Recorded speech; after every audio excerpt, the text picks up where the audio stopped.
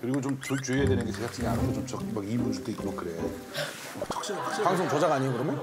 난 궁금한 게 선배님은 편이 있어요? 편이 있고 모든 사람을 돌아서서 얘기하니까. 나는 이 세상 누구도 믿지 않아. 내가 다른 것보다도 사기는 안 당해. 띄어먹힌 적은 있어도 돈을. 방송 보고 있는 몇몇 후배들아.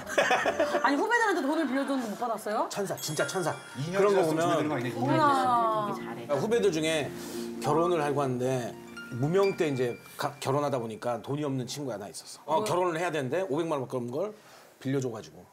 아유 그런 얘기 뭐 왜? 돈을 좀 빌려달라고 하더라고. 이제 이 정도 사이 친한 관계면 내일 당장 나 돈 좀 빌려줘라. 무이자 무담보로 어디까지? 10년 이런 거 중요하지 않아요. 그냥 이 사람이 지금 대충 얼마 벌어들이고 있겠구나 하는 그런 걸 생각하는 거지. 김민경 씨 2천 가능합니다. 저는 괜찮습니다. 저는. 문세윤 씨는 1억까지 가능합니다. 왜냐면 집 주소를 알고 있어요. 그렇기 때문에 언제든지 부동산적으로 들어갈 수 있기 때문에 엄윤아 씨는 아직 정확하게 재무 상태가 체크가 안 돼가지고 오케이 1,000. 이거는 이제 우리도 같은 회사라는 이점이 있기 때문에 가압류로 들어가면 돼갖고 저는 그러면 오른팔이. 아니 태원이 가장 많이 꺼줘야지. 특히 맞지. 오른팔이잖아 오른팔. 그때 죽을 뻔할 때 누가 도와줬어요? 태원이. 그때 빤스. 태원이. 빤스 왜요? 빤스.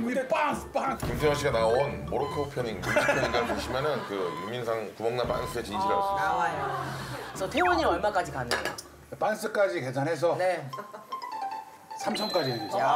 역시 1등이네. 근데 생각보다 많이 빌려주네. 말하지 말아야 될 걸 봤나 봐요, 태원 씨가. 말하지 말고 그렇게 얘기하기 시작하니까 갑자기 5,000까지 올라가네요.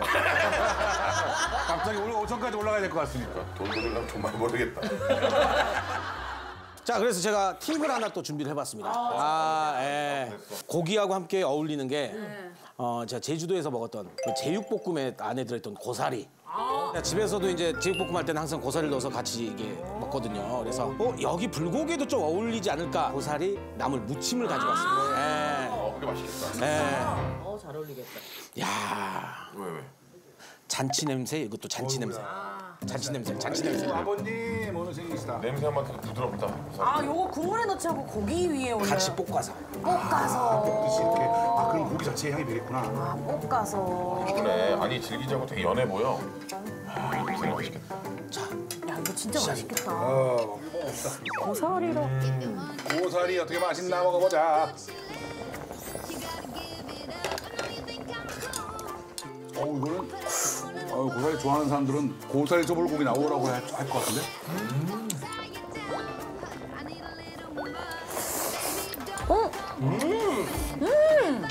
이거 맛있다. 식감이 훨씬 좋아져가지고. 아예 같은 결이야. 내가 볼 때는. 얘가 잘한 그 옆에 고사리 있었을 것 같아.